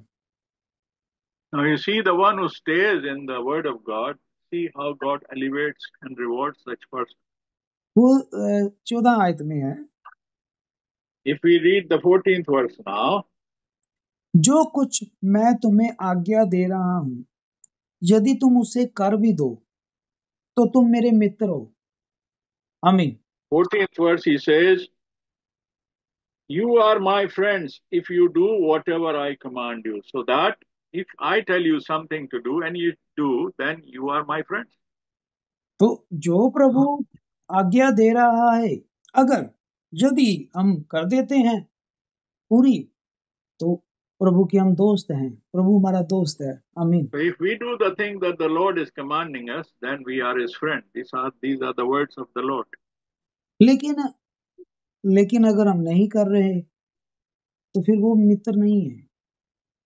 But if we don't do it, then we are not friends of the Lord. तो फिर 16 आयत में प्रभु यही कह रहा है कि जैसा हमने शुरू में बात की थी। Now he is talking in the 16th verse, as we discussed in the beginning, कि तुमने मुझे नहीं चुना है, परंतु मैंने तुम्हें चुना है। that you did not choose me, but I chose you and appointed you. तो चेलों को प्रभु ने खुद चुना था, चेले नहीं प्रभु के पास आए थे। It is not the disciples who came to Jesus, but Jesus went out and he chose his disciples. और प्रभु यीशु मसीह ने उनको अपने पास रखा, फिर उन्हें वचन का प्रकाशन दिया। The Lord kept them with him, and then he gave them the enlightenment or the revelation of his word. उन्होंने दिन रात प्रभु के साथ रहकर प्रभु का प्रकाशन पाया। They received the revelation by being with the Lord day and night. प्रभु ने उनकी समझ भी खोल दी कलाम को समझने के लिए। The Lord opened their understanding for knowing the word. तो फिर वो मौजे चमत्कारों से बहुत आगे निकल चुके थे, वो उस उद्धार तक पहुंच गए थे। Now they not only saw the miracles, but they went beyond the miracles and they received the salvation ultimately. जो फाइनल निशाना प्रभु ने रखा था, उन्होंने वो पा लिया। The final goal which the Lord had appointed and kept for them, they received it. तो जब पौलुस भी सेवकाई के पीरियड में था, वो बताता है कि मैं उस निशाने की ओर दौड़ता जा रहा हूँ। And Paul, when he was talking about his ministry in further when writing letters to the Christian, he said that I am running towards my goal. तो आज इस इतने बड़े क्रिश्चियन जगत में कितने लोग हैं जिनका निशाना जो है सचमुच उद्धार है, सैल्वेशन पाना है। Now, the serious point to be considered is there are how many people in this Christian world today whose goal is to achieve salvation of लेकिन soul. आज हम देखते हैं प्रचारक भी के पास भी ये मैसेज नहीं है, वो भी मुझे चमत्कारों तक ही सीमित किया हुआ है काम, और भीड़ भी यही चाहती है, मुझे चमत्कार। Now we see the attitude, we see the style of the preachers today, that they are preaching more of the miracles and the great works, and even the crowd wants to see that and wants to experience that. और उनके लोगों के पास गवाही भी ये है कि आप प्रभु यीशु को क्यों मानते हैं। वो यही बताएंगे, हमारा ये काम नहीं था, हमारा काम जॉब नहीं थी, बच्चे नहीं हो रहा था, वीजा नहीं लग रहा था, तो चर्च के प्रार्थना कराई तो हो गया, बीमारी ठीक होगी, दुष्ट आत्मा चली। ये गवाही है। And this is what their contention becomes. They are just satisfied with this thought that, okay, we were not able to accomplish this. We were struggling to get this done for us. This sickness or this relationship was not happening properly. Now, because of the Lord, this has happened. They are just happy with this. लेकिन चेलों के पास जो message था वो ये था कि स्वर्ग के नीचे पृथ्वी के ऊपर कोई दूसरा नाम नहीं, सिर्फ एक ही नाम है जिसमें उद्धार है, सैल्वेशन है, हमेशा का But the जीवन है। focus of the called out disciple, the chosen disciples, was the salvation and nothing else. तो ये बात पे प्रभु बोलता है कि बुलाए हुए तो बहुत हैं लेकिन चुने हुए बहुत कम। That's why Lord said that many are called, but only few are chosen. और हम प्रार्थना करते हैं कि इस कलाम को सुनने वाले, इस संदेश को मानने वाले लोग भी अपना निशाना सही रखें, निशाने को समझे कि हमारा निशाना सैल्वेशन, उद्धार पाना है। This is our prayer, that all those of us who have been hearing this word, that we should set our goal as the salvation of our soul. This is important. इस शरीर के लिए नहीं हमें इतनी कोई प्रॉब्लम, ये तो प्रभु कर दे, हमें सोल बच जाए, कहीं सोल हमारा उस हेल We में are नहीं not जाए। worried about this physical body. We are worried about our soul. If the soul is redeemed, God will give us a new body. इस सारा संसार प्राप्त कर लें लेकिन सोल ही बाद में हेल में चला जाए, ये नहीं हमें चाहिए। So that we might receive the whole world, and if our soul goes to hell, then what have we received? What have we achieved? पहले प्रभु से हम सैल्वेशन के पीछे लगें, ये संसार की वस्तुएं अपने आप वो दे देगा। We should first follow the Lord for the salvation of our soul instead of things of the soul, things of the world. तो प्रभु आप सभी भाई बहनों को इस छोटे से संदेश के द्वारा बहुत सारी आशीष और बरकत दे। May the Lord bless you abundantly by this word. तो अगला समय हम फिर भाई एमैनुअल को देते हैं। Now we have finished hearing the word of God, and we have received the word of God. We are thankful to God for this holy word. And by Jaswinder, प्रभु आपको बहुत आशीष दे इस अच्छे वचन को देने के लिए, और प्रभु का धन्यवाद करते हैं इस अच्छे वचन के लिए कि हमारी आत्माओं की तृप्ति हो। Our soul should be quenched, our soul should be redeemed, then rest of all things will be done for us. So we should pray, all of us, for ourselves, for our family, for our children, for our brothers and sisters. But may the Lord give us the wisdom and understanding that we should be seeking the redemption of our soul instead of seeking and running after the world, things of this world. Things of the world can come and go, but eternal life will never go, आमीन। because it is eternal life. It is for all time. So this should be our prayer. May the Lord bless us. प्रभु हम सबको आशीष दे कि हम अनंत जीवन के लिए प्रार्थना करें, संसार की चीजों के लिए ही प्रार्थना ना करें। संसार की चीजें तो हमें दोबारा भी मिल जाएंगी, आएंगी और जाएंगी, और संसार की चीजें नाशमान है, वो अनंत जीवन तक नहीं ले जाएंगी। पर अगर हमारी आत्मा अनंत जीवन के लिए, हमारी आत्मा का उद्धार हो जाता है, तो प्रभु हमको जीवन भी नया देगा और सारी चीजें भी दे देगा। तब उसकी ये आज्ञा हम पर लागू होगी कि मांगो तो पाओगे। आमीन। उनके लिए ये आज्ञा है जो उसकी आज्ञाएं मानते हैं। ये बात सबके लिए नहीं, ये बात उनके लिए है जो उसकी आज्ञाओं पर मानते हैं। इसलिए अगर हम उसकी आज्ञाओं को मानते हैं तो हमारे पास ये गारंटी है, इस चीज की श्योरिटी है कि प्रभु जो चीज की हमें जरूरत है, ये नहीं कि हम जो कुछ मांग रहे हैं, प्रभु को पता है हमें किस चीज की आवश्यकता है, प्रभु हमें वो चीज जरूर देगा। जिस प्रकार से पिता जो है अपने बच्चों को वही चीज देता है जो उनके फायदे की होती है। बच्चा तो सब कुछ मांगता है, जिसमें उसका फायदा नहीं भी है और फायदा है भी। बच्चा तो नादान है, उसको पता नहीं, वो तो चाहता है ये भी ले लो और वो भी ले लो। पर पिता को पता है कि कौन सी चीज बच्चे के लिए फायदा देती है। तो हम जब उससे मांगेंगे तो प्राप्त करेंगे, जब हम उससे जुड़े रहेंगे और जब हमारे अंदर उसके उसके उसकी पवित्र आत्मा के फल भी दिखने शुरू हो जाएं। फिर भी हमारा फर्ज बनता है कि हम प्रभु के साथ में जुड़े रहें, उससे अलग ना होएं। अगर हम उससे अलग हो गए तो शैतान फिर पकड़ लेगा। इसीलिए हमें प्रभु के वचन में दिन रात बने रहना है, उसको एक पल भी नहीं छोड़ना है। तभी अनंत जीवन तक के लिए हम उसके साथ जुड़ जाएंगे जब हम इस शरीर को छोड़ेंगे। प्रभु हम सबके साथ हो। अब हमारी आपकी प्रार्थना सभा अब समाप्त होती है। अब हम प्रार्थना करेंगे और हर चीज के लिए प्रभु का धन्यवाद करेंगे। और आज हम में से हम हमारे बीच में दो बच्चों का बर्थडे है। एक एंजल का बर्थडे है जो ब्रदर जसविंदर की बेटी है, और एक सिस्टर एलिशा का बर्थडे है जो हमारे पंजाब की कलीसिया में है, यंग सिस्टर। उनका भी बर्थडे है, तब उनको भी हम अपनी प्रार्थना में याद रखेंगे। और हमें अगर कोई दुख बीमारी है, कोई कमी है, तो हम उसके लिए भी, और सबसे ज्यादा बड़ी प्रार्थना हम इसलिए करेंगे, प्रभु हमको ऐसा मन दे, ऐसा हृदय दे कि हम अपने अनंत जीवन के लिए, अपनी आत्मा को बचाने के लिए दिन रात प्रभु के वचन से जुड़े रहें। अब हम इस प्रार्थना को करेंगे भाई किशन के साथ, और आज की सभा को हम समाप्त करेंगे। भाई किशन के साथ हम अब ये प्रार्थना करेंगे। आमीन। आमीन। Thank you brother, God bless you. आइए, हमने प्रभु का महान वचन सुना। अब हमारी बारी है कि हम प्रभु से बात करें और प्रभु को धन्यवाद करें। अपने सिरों को झुका करके, हृदय को नम्र करके हम प्रभु के समीप जाते हैं।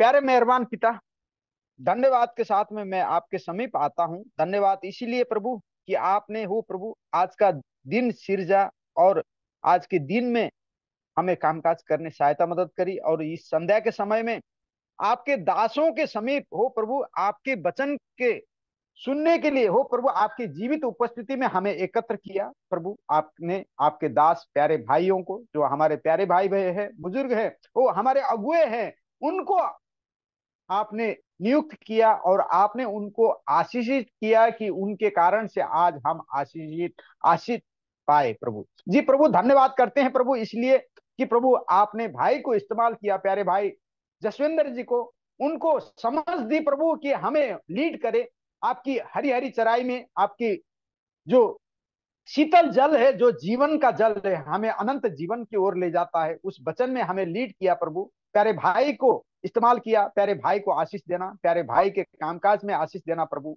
ओ प्रभु, भाई की योजना में आशीष देना प्रभु।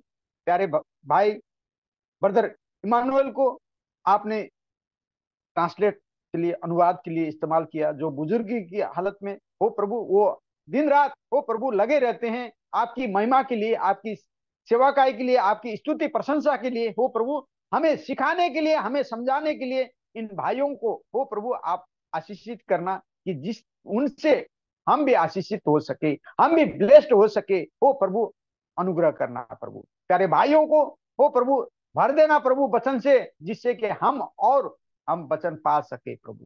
धन्यवाद करते हैं प्रभु आज का इस महान वचन के लिए। हो प्रभु, ये सच है प्रभु कि आपने हो प्रभु हमें चुना, हमने नहीं चुना प्रभु। हो प्रभु, इसलिए तो आज हम आपके सत्य वचन में हो प्रभु हम खड़े हो पाए हैं प्रभु जी। प्रभु इसीलिए तो आज भी आप हमसे बातचीत करते हैं और हमें हो प्रभु आप काटते हैं, छांटते हैं, ताड़ना देते हैं और सिखाते हैं, समझाते हैं आपके वचन के द्वारा, आपने दासों को इस्तेमाल करके। हाँ प्रभु, हम धन्य हैं प्रभु, क्योंकि हम आपकी आज्ञा को मानते हैं। हो प्रभु, धन्य हैं कि आपने हमें चुना प्रभु, हमने नहीं चुना। हो प्रभु, आपके पीछे तो बहुत से भीड़ आपको देखने के लिए, आपको सुनने के लिए, आपको आपसे चंगाई पाने के लिए, आपके अद्भुत काम को देखने के लिए आती थी।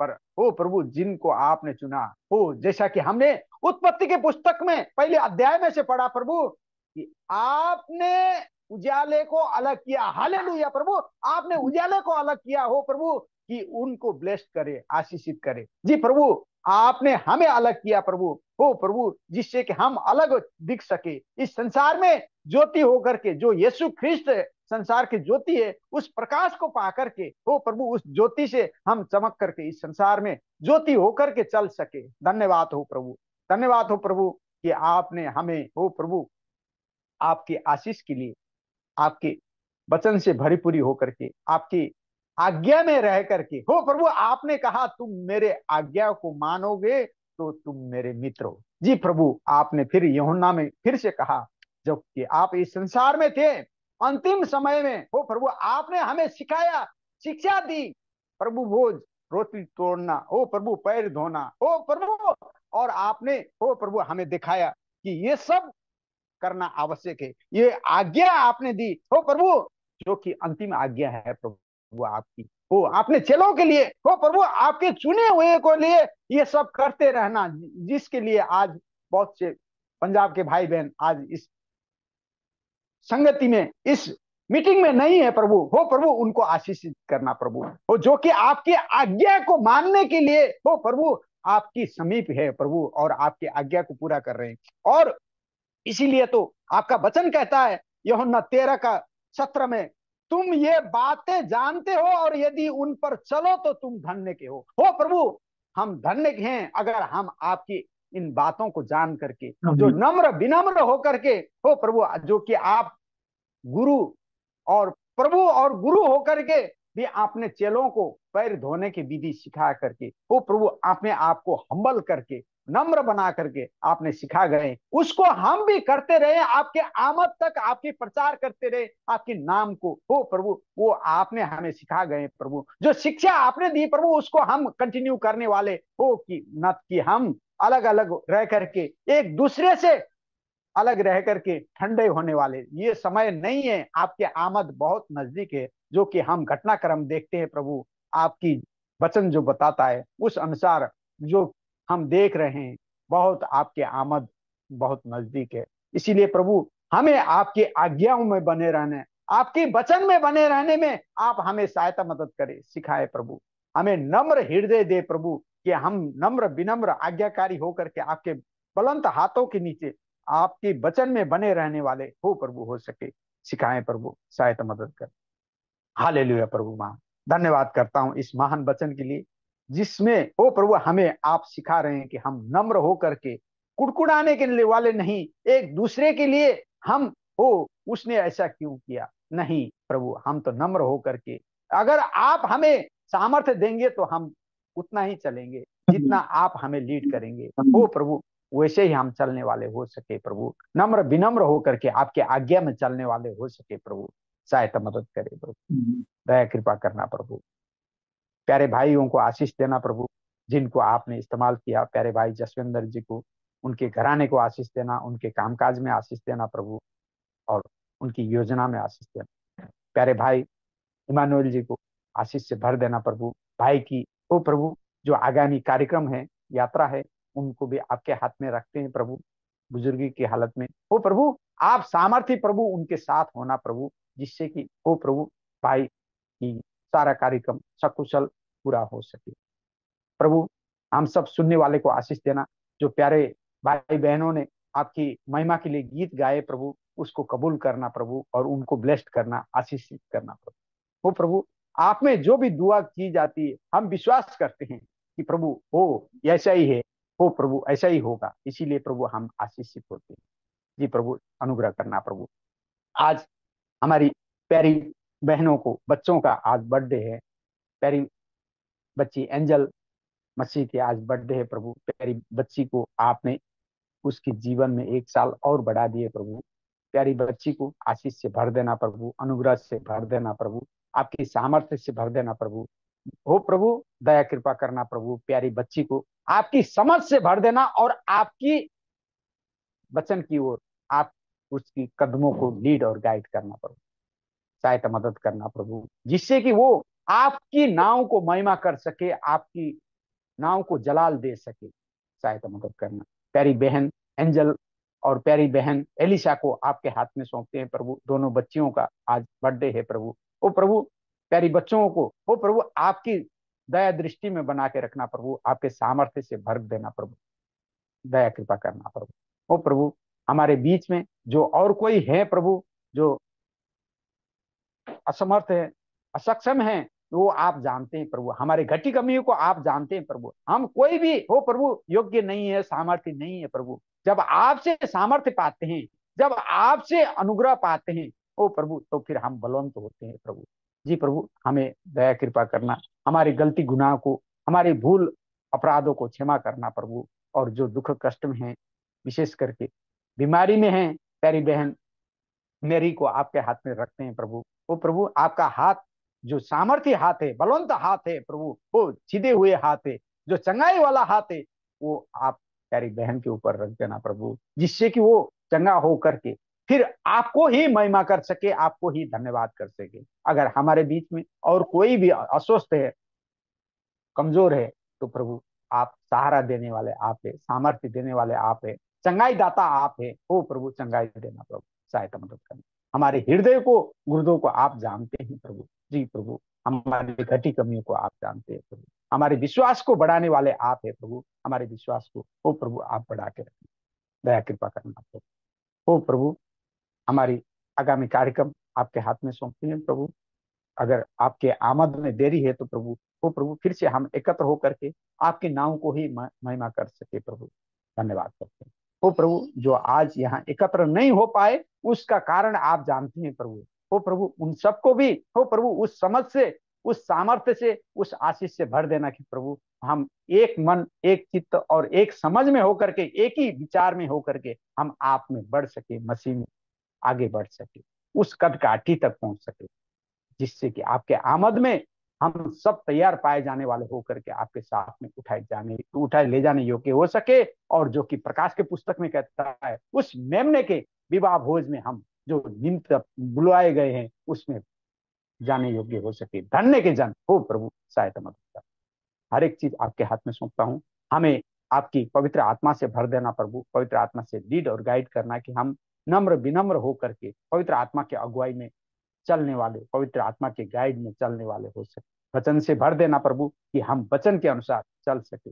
समझ से भर देना कि प्रभु हम आपकी समझ अनुसार चल सके। वो प्रभु आपका वचन यशायाह की पुस्तक कहता है, तुम्हारी समझ और मेरी समझ में जमीन और आसमान का फर्क है। वो प्रभु इसीलिए आप हमें स्वर्गीय समझ से भर देना प्रभु कि हम स्वर्गीय समझ के अनुसार वो प्रभु आपका समझ पा करके हम आपकी समझ अनुसार चल सके।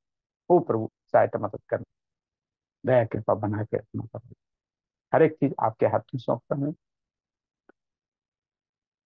आदर मान महिमा की योग्य प्यारे प्रभु यीशु ख्रिस्ट के पवित्र सर्वोच्च मीठी जलाली नाम, आमीन। आमीन आमीन। धन्यवाद प्रभु का, बहुत धन्यवाद हो अच्छी प्रार्थना के लिए। May in the name of Lord be praised, elevated, and for this good prayer. God bless you, Brother Krishna. Now this is the end of our meeting. अब हम एक दूसरे को ग्रीट कर सकते हैं और एक दूसरे को